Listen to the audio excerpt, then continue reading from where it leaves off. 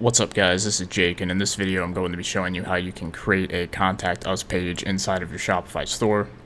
It's pretty simple and we'll have you set up and ready to go in a couple of minutes. So with that said, the first thing you need to do is go ahead and log into the back end of your Shopify store. And then once you're in here, you need to go to Online Store and come down here to Pages. And then we are going to select Add Page right here. And then we just need to go ahead and name our page. So in this case, we'll just name it Contact Us. And then we are going to come down here to Template and change the template to page.contact. And then click on Save. And what we're going to go ahead and do real quick is view the page real quick.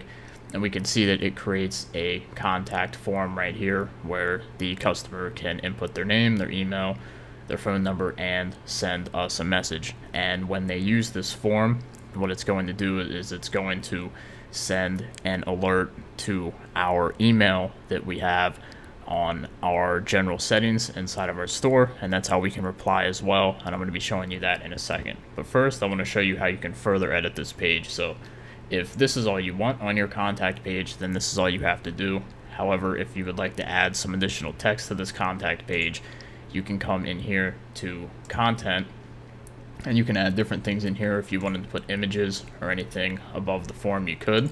So any text that you type in here or any images that you put in here are going to show up below here and above the form. So let's say you wanted to put something like, you can call us.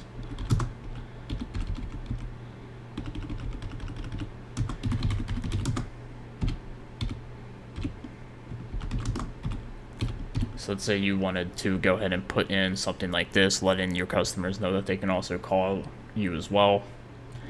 Or you can see,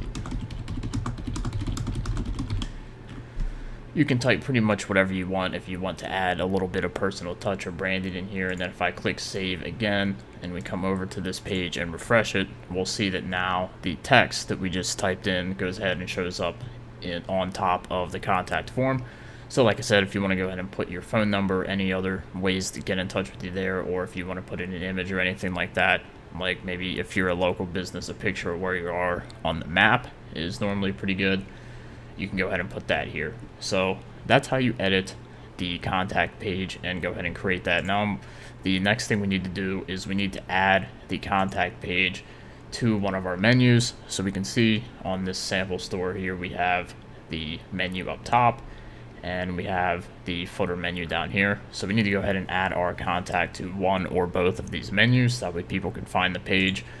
So then we need to come back over here and right below pages, click on navigation.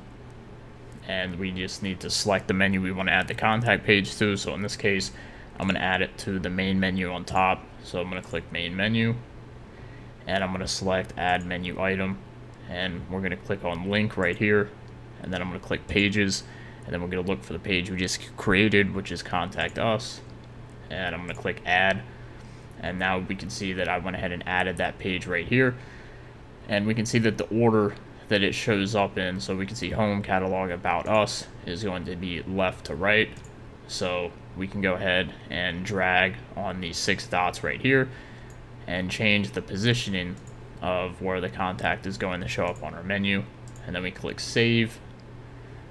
And then if I come over here and refresh again, we can see that now the Contact Us page is in the menu. So if I went to home and then I went back to Contact Us, we can see that now it's fully functioning. And if you wanted to put it in the footer menu, you could go ahead and do the same thing by adding it to the footer menu right here.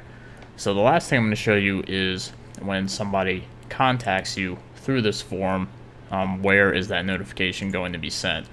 So if we come down here to settings and then click on general, whatever email you have right here, so your account email and customer email, this is where the notifications are going to be sent. So make sure that you have your customer support email in the customer email right here and the account email right here. And what we're going to go ahead and do now is I'm going to go ahead and just fill this out really quickly and send a test email to ourselves so I can show you what it's going to look like. So if I go ahead and send this real quick, I'm going to go ahead and go to this email account now and show you what it looks like. So now I'm inside the email, and we can see right here you received a new message from your online store's contact form, and we get to see the message right here. And if we want to go ahead and reply to it, we can reply to it just like a normal email right here. So this is why you want it to be your customer support email, so that way all of the customer outreach that comes through the contact us form goes right to your customer support email. So that's how you set everything up with a contact us page on Shopify, and that's how you go ahead and integrate and get everything rolling smoothly.